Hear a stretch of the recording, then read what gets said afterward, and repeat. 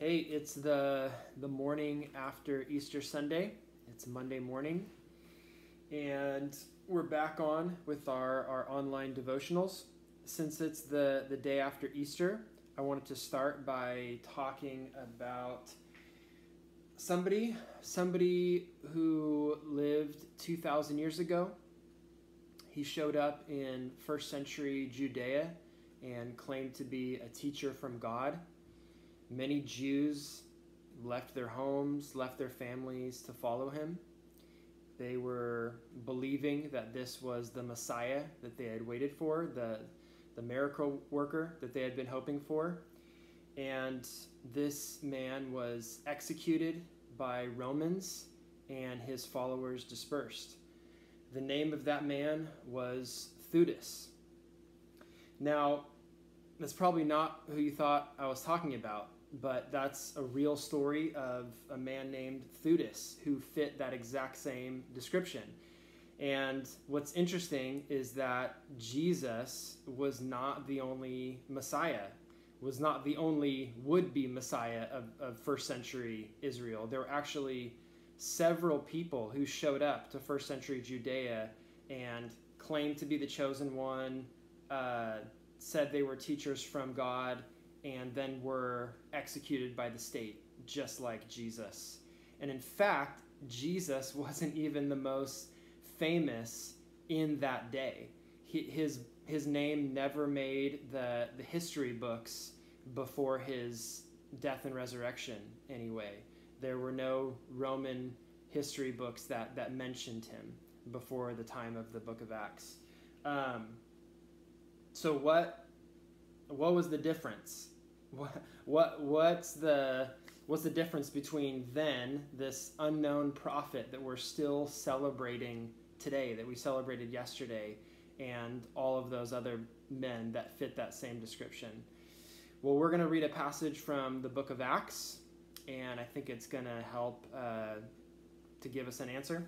So Acts chapter 5, before I read verses 33 through 40, the context is that after the death and resurrection of Jesus, the church began on the day of Pentecost, and a few years then went by, and people were getting saved every day, and the apostles were moving in the power of God. And now in Acts chapter 5, this is now the second time that the apostles have been imprisoned for preaching the gospel.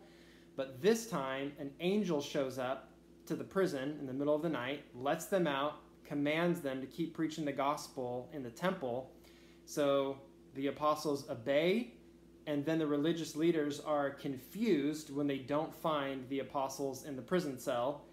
They find them in the temple preaching again, so they call Peter and the rest of the apostles in and question them and say, "What the heck are you doing?"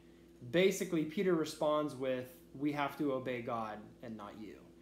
So then this is what happens next in Acts chapter 5. When they heard this, the religious leaders, they were furious and wanted to put them to death. But a Pharisee named Gamaliel, a teacher of the law, who was honored by all the people, stood up in the Sanhedrin and ordered that the men be put outside for a little while. Then he addressed the Sanhedrin. "Men of Israel, consider carefully what you intend to do to these men. Some time ago, Theudas appeared, claiming to be somebody, and about 400 men rallied to him. He was killed, all his followers were dispersed, and it came to nothing. After him, Judas the Galilean appeared in the days of the census and led a band of people in revolt. He too was killed, and all his followers were scattered.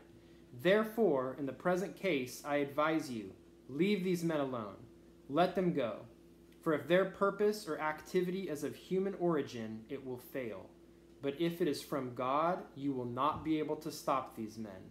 You will only find yourselves fighting against God." His speech persuaded them. They called the apostles in and had them flogged. Then they ordered them not to speak in the name of Jesus and let them go. So Gamaliel is basically saying this is going to come to nothing. Just like all of the other would-be messiahs of our day, nothing's going to happen. Probably he said it with a scoff. He probably said it with a smirk on his face. But we know now, 2,000 years later, that the exact opposite happened. That church would continue to grow.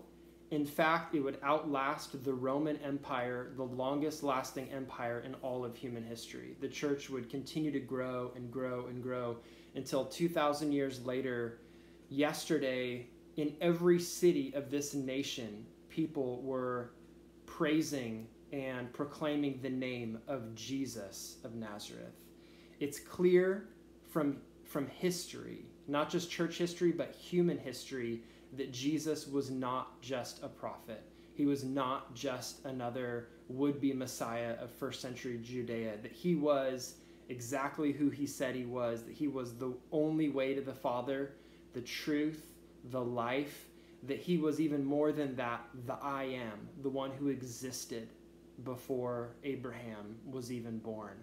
So just if you're tempted to focus inward today, just as you're stuck in your house for another day in this quarantine, I encourage you just to look up and look out at Jesus and his movement that started and cannot be stopped. That's why Isaiah wrote, and we'll end with this. Of Jesus, Isaiah wrote, the government will be on his shoulders, and he will be called Wonderful Counselor, Mighty God, Everlasting Father, Prince of Peace. Of the greatness of his government and peace, there will be no end. Bless you guys. See you tomorrow.